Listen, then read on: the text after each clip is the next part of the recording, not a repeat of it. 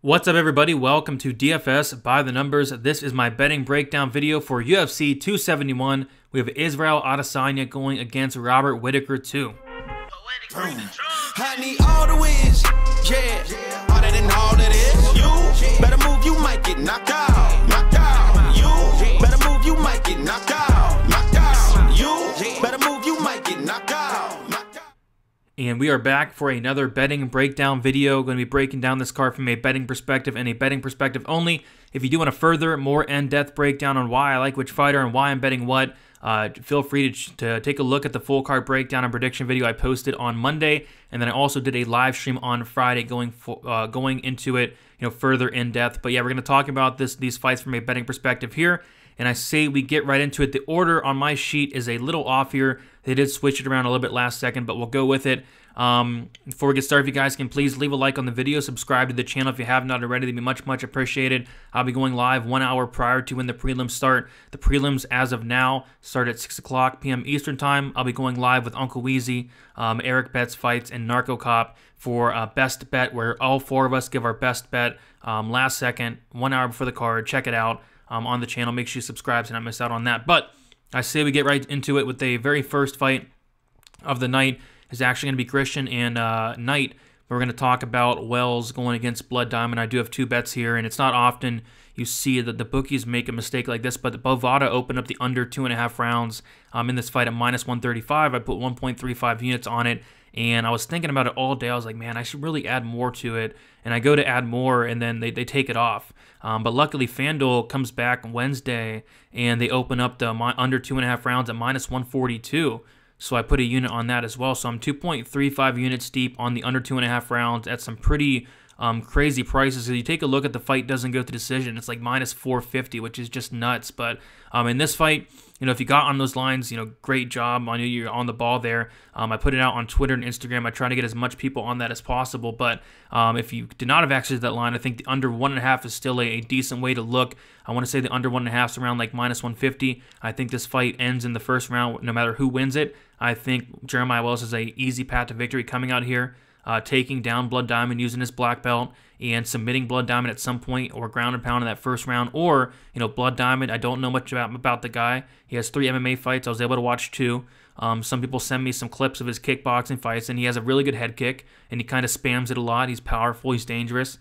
And it would not shock me if Blood Diamond knocked out Wells with a head kick. But, Wells is very tough. He's very durable. I think Wells is in a good spot here to, get the fight down to the mat and finish Blood Diamond shortly after. So 2.35 units total on that under 2.5. But I also like the under 1.5. I like the fight doesn't go as a parlay piece. I think there will be violence in this first fight of the night. Moving on up, we have Sergey Morozov going against Douglas Silva de Andrade. I've been debating all week if I'm going to bet Morozov, and I wanted to wait for weigh-ins because I wanted to see how Douglas Silva de Andrade looked. He's 36.5 years old. He's a bantamweight, and my goodness, did he look probably one of the best guys on the scales today. Like, this guy is 36.5 years old, and he was jacked. And he always comes in great shape, but he looked very, very good. He looked ready. We are in the bigger cage as well. We are in Texas, so I'm kind of iffy about Morozov at that money line because it can be hit. I have seen him hurt. I have seen him knocked out. Again, we are in the big cage. I think he does win by decision. We're in Texas. The judges scare me, so I think I'm just going to lay off, but I'm going to pick Morozov here. I think he's going to mix in the takedowns. Douglas Silva de Andrade can slow down at times, and I think Morozov wins a decision, but if Andrade is able to stuff the takedowns on the feet, he has a ton of power. He could potentially hurt Morozov, but I think more often than not, Morozov wins this fight and wins it by decision. Morozov by decision is +110. I was also looking at for him to win in either rounds 3 or decision, which was -115 on FanDuel and DraftKings. I don't hate that, but I'm going to pass on this fight, but I'm going to pick Morozov. All right. AJ Dobson, Jacob Malkoun. I think this fight goes one of 2 ways. I think Dobson comes out here and starches Malkoun within the first couple minutes, or I think Malkoun's able to implement a wrestling-heavy game plan and kind of drag this out and win a decision. I'm more so on the Dobson finishing him. This guy's a monster. He's going to come forward. He's going to throw hard shots. We have seen Malkoun knocked out before by Phil Hawes in the first couple minutes. I think it was the first minute of that fight where Phil Hawes, backed him up right away, landed a couple hard shots, and Malkoun did not look like he wanted to be in there. And at the ceremonial weigh-ins, it didn't look like Malkoun really wanted to be there as well. I think, Dobson's going to come forward. He's going to come hard. He's going to look for the finish early. And if Malkoun's not ready, I could see him getting knocked out. There was a bunch of different ways I was debating on betting this fight. I think you could look at, Dobson round 1. I think you could look at Dobson by KO. I think you could look at Dobson by KO in round 1. What I did, though, was on DraftKings Sportsbook, they have the fight or the fighter to win in rounds 1 or rounds 2, and they put Dobson to win in rounds 1 or rounds 2 at plus 180. So I put 0.4 units on that. I think Dobson, more often than not, does win in that first round, but I do like getting that extra round there. And then on top of that, I do think Dobson does win by knockout, but he does have some submissions on his record, including a submission win on the Contender Series. So I like that rounds 1 and rounds 2. I know a lot of people are on the under. I don't hate the under because I think Dobson starches him, but I could see a scenario where Jacob Malkoun's able to take down Dobson, grind him out, and eventually win a decision, but I think Dobson gets him out of there early. Carlos Ulberg going against Fabio Cherant. If you guys know me, I'm trying to stay away from the parlays this year. This is my first parlay all year, and it's been working out, not doing parlays, but I got suckered into a parlay this week, but I do like it. I have 1.75 units on this parlay. It's minus 175. The over 1.5 in the main event, Adesanya Whitaker, parlayed with Ulberg Cherant. Fight doesn't go to decision. I really wanted to play fight doesn't go this week. I really wanted to play the under 2.5. I really wanted to play the fight won't start 3 on this fight, but the bookies were all over it. They're all over it. This fight's going to finish more often than not. I think on the feet, Cherant's in very big trouble. Very big trouble. I mean, getting knocked out by William Knight, getting outstruck like 44-7, and knocked out against Alexa Kamor. I think he is in deep, deep trouble on the feet. Cherant, he has a submission game, but he doesn't go for takedowns. If he could come in here, get the fight down to the mat, maybe he could submit Ulberg, but I think Ulberg starches him here. I think he wins in the first round. I don't hate Ulberg inside the distance, minus 155. I don't hate Ulberg by KO, minus 150. And I don't hate the under 1.5. I don't hate the under 2.5. I don't hate the fight doesn't go, but I did ultimately parlay the fight doesn't go with the over 1.5 in the main event. All right, Renato Moicano going against Alexander Hernandez. I do have a bet here as well. I have a quarter unit on Hernandez to win by knockout, plus 270 on FanDuel. I think on FanDuel now you can, or on DraftKings, you can get it at plus 275. But I think Hernandez's path to victory is by knockout here. I don't expect him to win minutes. He's losing minutes on the feet against a guy like Thiago Moises. I really like the striking of Moicano. He throws a ton of volume. He has a ton of tools on the feet. If this fight hits the mat, I can see him winning minutes there as well. But on the feet, Hernandez is going to have opportunities to knock out who I think is a shitty Moicano, who's been, finishing all 4 of his losses, who's been knocked out 3 times, who's been hurt a lot, and Hernandez hits very hard. Hernandez has 3 knockouts in the UFC, all 3 of them coming in the first round, and it would not shock me if Hernandez came in here and starched Moicano, and that's kind of what I'm predicting here. So yeah, I like Hernandez to win. I didn't bet it straight because I don't see him winning a decision. I think if he wins, it is by knockout. Knockout, like I said, plus 275 on DK. I don't mind the first round knockout for Hernandez because, again, when he is winning, it's by knockout. When he is winning by knockout, it is in the first round. So I don't hate that as well. I think it's around plus 500. But ultimately, I do have a quarter unit on that knockout prop for Hernandez. I get why Moicano's favored, but I'm fading his chin here. Ronnie Lawrence, Mana Martinez. Ronnie Lawrence, big favorite, minus 300. I like both these guys a lot. I think it's a tough match for Mana. There's not a ton of information in terms of the takedown defense and get-up game of Mana, but when he is taken down, I have seen he's comfortable to kind of, play jiu-jitsu off his back. He's a purple belt in BJJ. I've seen him, get reversal sweeps, end up on top, but I don't think it's going to work against Ronnie Lawrence here. Ronnie Lawrence, this guy's a beast. This guy's a very good wrestler. 20 takedowns. 20 takedowns in his very first 2 fights, Contender Series and UFC. This guy's nuts, and he has the pace, the cardio to back it up. I think Ronnie Lawrence grinds Mana Martinez here, wins a decision. Ronnie Lawrence plus 105. If you do like Mana, I'd recommend looking at that knockout prop at plus 500. This guy's dangerous. If Ronnie Lawrence wants to test his striking here, Mana's live. Mana's very live. He's very long, very rangy, hits like a truck, and when he does win, it is early. So I think Ronnie Lawrence wins, unless he decides for some reason to strike with Mana Martinez, which I would not get, but Ronnie Lawrence should get this done in probably decision. Decision plus 105, maybe the third round / decision could be something to look at, but I'm not betting this fight. I think Ronnie Lawrence wins, though. William Knight, Maxim Grishin. William Knight missed weight by 12 pounds. This is now a heavyweight fight. Before the weight miss, I liked Grishin. after the weight miss, I liked Christian, but I'll be honest, I'll keep it short and sweet. I'm not betting this fight. I'm not a big fan of either fighter, especially William Knight. I don't think William Knight is that skilled of a mixed martial artist. He's huge, he's jacked, he hits hard, but that's about it. His takedown defense is awful. His striking defense is awful. At least with Maxim Grishin, he actually has some solid skills. Like, he is a good striker. I've seen him take guys down. I've seen him submit guys. He's well-rounded. He's fought good competition.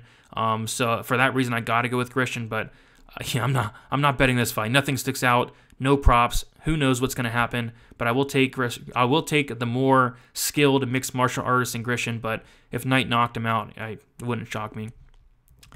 All right, the people's main event, the fight that I see being talked about the most this week for some reason, it's Casey O'Neill, Roxanne Modafferi. I do have two bets here. So Bovada opened up Bovada had the over 2.5 rounds, minus 155. I hopped on that for 1 unit. My reason being is because, I think there's so much recency bias on that line. Like, Casey O'Neill comes out, she knocks out and submits 3 bums in a row. Shanna Dobson not in the UFC, and Tanina Shevchenko non-existent ground game, and then Laura Procopio, who randomly gassed out due to, God knows what. And then, Roxanne Modafferi, what you can say about her, she's not the most skilled fighter, but what she is, she's very tough. She's not been knocked out since like 2010. She's only been knocked out once. It was like a slam knockout. She hasn't been submitted since like 2008, 2009. It's been a long time. And she's fought a lot better fighters than Casey O'Neill, like a Taila Santos. Like, I think Taila Santos would smoke O'Neill in a couple minutes. Like a Viviana Rujo. Like, she's fought some really good fighters. A Lauren Murphy, and she hasn't been finished in a long, long time. So with that said, O'Neill, it would not shock me if she finished Roxy. If she does, I think it's going to be late in the fight. Again, Roxy's very tough. She's not a bum, kinda. She knows what she's doing. She's defensively sound. She's not going to give up. So I think the most likely scenario is Casey O'Neill by decision, but I did see a prop that did stick out. It was O'Neill by KO at plus 400. So I put a quarter unit on the O'Neill KO plus 400. It would not shock me if she did that thing where she's like just punching Roxanne Modafferi on the mat. Nothing's landing, but she's looking up at the ref. The ref starts to feel bad for Roxy, and he just stops it for no reason. It would not shock me if like something like that happened. But like I said, most likely scenario, I think Casey O'Neill wins by decision, but that's minus 110. I don't really like that. That O'Neill KO prop, though, that's interesting. Plus 400, quarter unit, best case scenario for me. Casey O'Neill ends it with a knockout late in the fight after those 2.5 rounds. Next best case scenario, the fight goes over the 2.5 rounds, which I think is the most likely. And then worst case scenario is like a Roxanne Modafferi early finish or an O'Neill sub, which I don't really think any of those are that likely of happening. But I'll pick O'Neill to win pretty confidently. But I would not lay the minus 415, I'll tell you that. Andre Arlovski, Jared Vanderaa. I was very tempted initially on the over 2.5, and the fight goes to decision, but it's just very terrifying to lay minus 200 on an over 2.5 in heavyweight fight. I know Arlovski is a decisionator, win or loss for the most part. Vanderaa, he is a finisher, 83% finish rate, but Arlovski is 42 years old, almost 43. He's been knocked out 11 times, submitted twice. It would not shock me if Vanderaa came out here, potentially knocked out Arlovski. It would not shock me. Like, Arlovski's getting up there in age, but I think this fight does go over. I think it's very greasy. It's a fight I want nothing to do with. I'll pick Arlovski to win a very greasy decision, but I really don't want to bet this fight. Arlovski by decision earlier in the week was plus 150. Like, even that just did not tempt me enough. So I'm going to stay away. Good luck to everybody that's betting this fight because I feel like it's going to be very, very greasy, and I have no clue what's going to happen. So give me Arlovski to win by a very greasy decision, but I do not want to put money on that fight. All right, we'll get to the main card now. Bobby Green hack pressed. I have 1.6 units on the fight goes to decision, minus 160, courtesy of FanDuel. And FanDuel right after I bet that, like an hour later, they moved the fight the fight goes to like minus 152. I was like, come on, which shocked me, and it's kind of shocking that. I thought this line would get smashed all week. There's a ton of recency bias on this fight goes to decision. Bobby Green goes out there, gets his first finish in like 7 or 8 years. Like, it's been a long time against a realtor in Ally Quinta, who's probably not going to fight ever again in the UFC. He looked done from the jump. Again, Bobby Green's not a finisher at all. And he doesn't get finished. He only got knocked out once in the UFC, I believe, and that was by Dustin Poirier. So yeah, he typically wins by decision. He typically loses by decision, and that's why we saw the decision prop last fight against Ally Quinto. It was like something crazy. Like it was like minus 300 fight goes to decision, minus 350, something nuts. The over 2.5 was like minus 400. The over 1.5 was like minus 8. It was nuts. And now all of a sudden we're getting the fight goes to decision at minus 160 because Bobby Green knocked out a realtor. So I took advantage of that. Don't know why the line had not moved more, but you could still get it at around like minus 170, minus 180, which I still think there's some solid value there. Like if there's a finish, it's probably a hack press knockout. I think the finishing ability is probably from the hack press side, but again, like one guy's knocked out Bobby Green in like the last 10 years, and it was Dustin Poirier. Hack press is not Dustin Poirier. So yeah, I like Green here to win. And I like Green here to win probably by decision. I'm not going to touch the Green money line, but Green by decision on FanDuel is like plus 190. I think if you like Green, I would probably take a look at that Green decision on FanDuel. But I'm fine with the 1.6 unit bet on the fight goes to decision. All right. We will keep moving on, and we have Kyler Phillips, Marcelo Rojo, and yeah, I like the under. I like the fight doesn't go. It's just a little bit too chalky for my liking, but I definitely get why it's a very popular play. I would have liked to get the under 2.5 at like minus 140 where it opened. I missed out on that, and now it's like minus 170, minus 180, so I'm not going to touch that, but I do have a small bet, 0.4 units on Phillips to win in either rounds 1 or rounds 2. I think if he does finish, typically his finishes are coming early when he's fresh. You know, both guys have cardio issues here, so if it does hit the third round, I'm not sure who's going to really have the advantage because we've seen Rojo multiple times slow down in that third round, and we've seen Kyler Phillips multiple times slow in the third round. I think if it does end, I think it's going to end pretty quick here. Yeah, Phillips, 0.4 units to win in rounds 1 or rounds 2, plus 110. He's a minus 430 favorite. I don't hate that look. Phillips, even inside the distance, minus 140, covers that third round as well. Phillips by sub, I know is a very popular play, plus 450. I think he should go out there and try to submit him, but Phillips does not really try to do that. He's a black belt in BJJ, great grappler, but only one submission in his career was by calf slicer a while ago. So I think Phillips wins. Would I parlay him? Probably not, but I think he does win inside the distance within the first couple rounds there. So yeah, that's the bet. Not going heavy on it, but I think violence is a good spot here, just a little chalky. Jared Cannonier, Derek Brunson. This is my only straight bet of the week. I have Jared Cannonier, 1.5 units, minus 150. Derek Brunson's been on a phenomenal run. A lot of people are on Brunson this week because he keeps winning as a dog. I think that stops here. Brunson, even in the fights he's winning, he's getting hurt. He's getting stunned, wobbled in some of these fights against Kevin Holland. Holland hurt him. Darren Till hurt him bad in their fight as well. And, Kevin Holland, no takedown defense, non-existent get-up game. It did not make Brunson work at all. Darren Till did not look prepared for that fight. There's rumors that he was injured, and Edmund Shabazian has about a round of gas, and Elias Theodore, this is his win. If he beats Cannonier, that's going to be a huge win, very respectable win. Cannonier has very good takedown defense, middleweight, 85% takedown defense, and not only does he have a good takedown defense, unlike a Kevin Holland or Shabazian, he has a very good get-up game. It is very hard to hold down Jared Cannonier, and I think on the feet, Brunson's going to be in big trouble. I do not like how Brunson looks when he gets hit, and the judges probably aren't going to like how Brunson looks when he gets hit, and it's just hard to see Brunson coming out here, wrestling Cannonier for 15 minutes. Could he do it? Potentially, but I think at some point Cannonier is going to, knock out Brunson. On top of that, Brunson came out and said that he's retiring in 2 fights, which it's not something you really want to hear if you're on the Brunson side, but, I like Cannonier. I waited it out, got minus 150. Don't know if that price will get any better, but give me Cannonier here for the win, probably by knockout. Knockout plus 115. I don't hate that, but I did take him straight. Derek Lewis, Tai Tuivasa. We'll keep this one short. I'm a violence guy. I love the violence, but minus 550. I just can't do anything with that.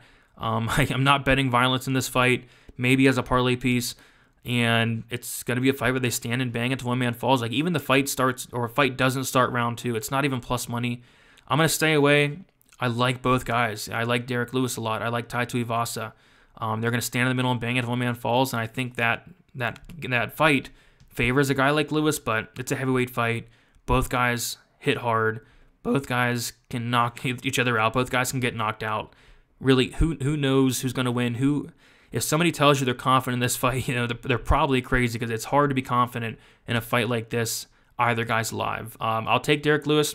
I think Tai Tuivasa is going to try to brawl with Lewis, and that's just not how you beat Lewis. You do not brawl with Lewis. How you beat Lewis is a gone game plan. JDS, Daniel Cormier. When he's losing to guys like that. Tai Tuivasa is not going to wrestle Derek Lewis. Tai Tuivasa is not going to stick to the outside like a Gon and pick apart Derek Lewis.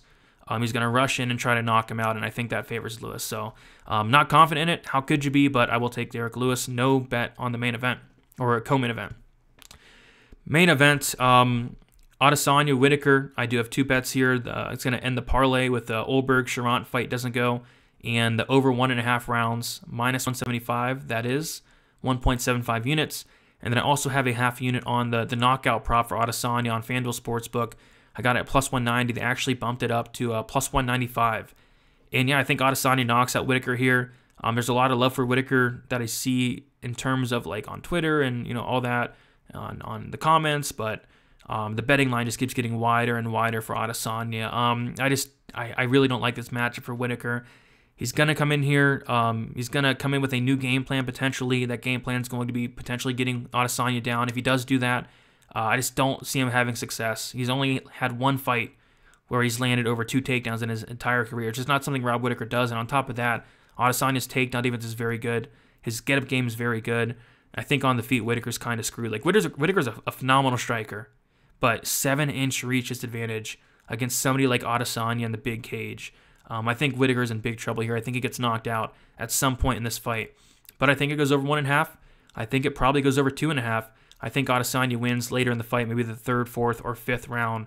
But yeah, I really like Adesanya here. If I was doing a parlay in terms of parlaying up a couple fighters, Adesanya would be probably in that parlay as well. So those are the bets. Those are what I'm looking at. I'm not going to most likely add anything on, but my straight bet, Jared Cannonier 1.5 units minus 150.